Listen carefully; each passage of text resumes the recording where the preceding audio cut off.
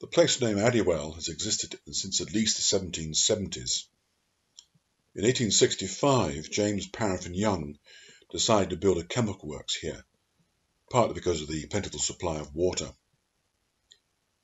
They discovered a large amount of clay was present, and a brickworks was established. Young decided to build a model village based on the design of the existing one at Cadbury Bourneville.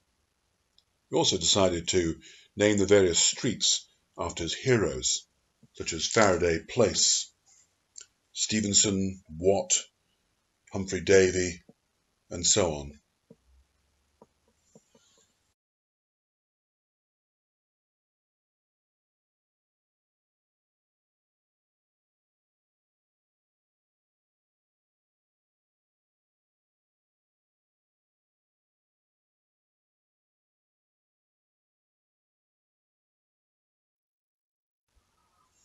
There were at least 700 workers at the factory at one point, and the oil shale workers lived mainly at Addiewell, whilst the staff tended to live down at Happylands near West Calder. The Caledonian Railway opened a station in 1882 on its line running to Edinburgh, Glasgow via Shotts.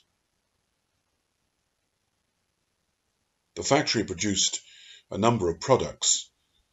The history of the industry in the area is very complex. It finally ceased in 1962 when the Westwood oil shale works closed. The Five Sisters, properly known as the Westwood oil shale bings, were created from the waste after the shale oil had the oil extracted. Nearby is the Addiewell Bing, which is now the Scottish Wildlife Trust Nature Reserve. The Five Sisters is a very prominent site in its protected structure for its industrial heritage.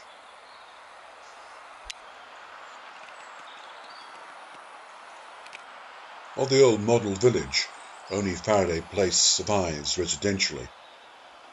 The nearby old post office still stands.